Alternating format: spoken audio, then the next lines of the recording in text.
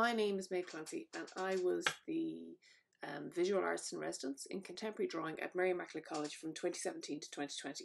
What was really valuable for me was having 3 years to develop and look at my own work with no set outcome in mind. So I didn't have to make it for a commission, I didn't have to make it for an exhibition.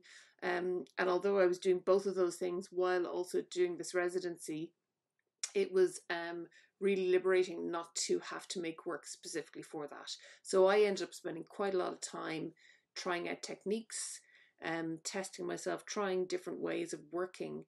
And actually, as I was doing the residency, I was applying those to other work that I was doing. But I was allowed within the residency to play, really, I guess, and to try things out. And that is, in my working life, that's the first time I've been able to do that without having to apply it to something and without having to think about how this could work and how it could be used. I would highly recommend doing one of these residencies.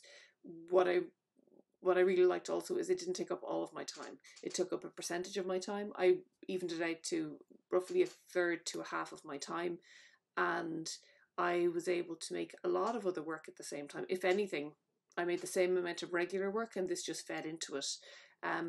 But I definitely got an awful lot out of it. I've taken a lot out of it, and I find that I'm still doing things that are probably as a result of this residency.